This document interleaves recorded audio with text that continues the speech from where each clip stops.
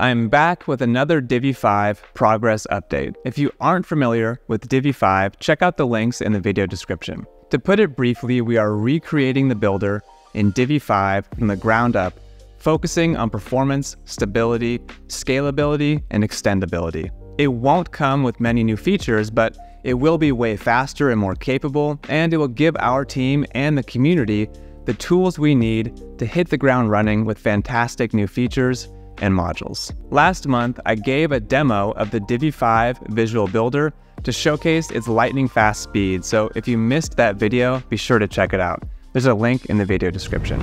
We made a lot of progress this month. If you want to read through the finer details, swing by the blog post where I published the full changelog. We are nearing the launch of Divi 5 Dev Beta, the next phase in the Divi 5 beta program, and I hope to announce its release in my next update. While on the home stretch, we remain focused on simplifying the module creation process so that creators from the community and our team can build Divi 5 modules more quickly. The work we put in during this phase will pay dividends in the preceding phases, with the ultimate goal being to get your hands on Divi 5 sooner. One of the most essential aspects of Divi 5 is its extendability. When I talk about extendability, I'm talking about Divi 5 being nimble and capable from an API perspective and the many unique features we can create thanks to those improvements. I've also spoken about Divi 5 aligning with the future of WordPress, removing shortcodes and integrating many of the WordPress block packages into Divi 5.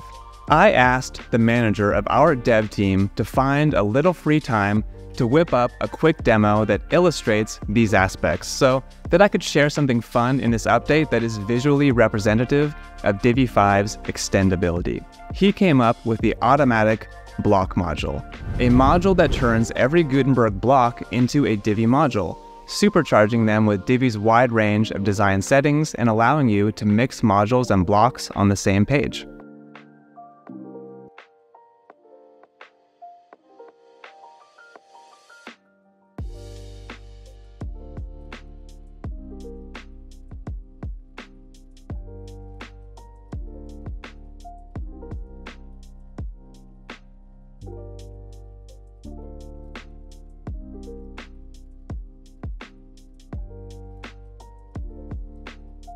The block module grabs HTML elements from the block and dynamically generates option groups that give you complete control over its design.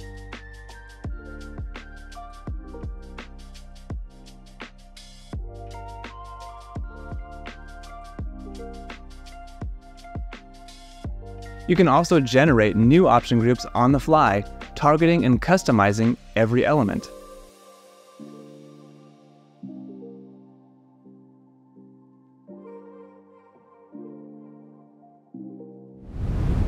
While we created this block module for fun, and it's neither finished nor polished, it is a wonderful demonstration of what we can do with Divi 5, and with relative ease, thanks to the new foundation we are creating.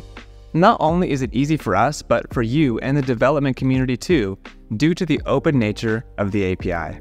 We may even finish up this block module and add it to Divi 5 as an official feature, but for now, we remain focused on progressing through the beta phases. That wraps up this month's Divi 5 update.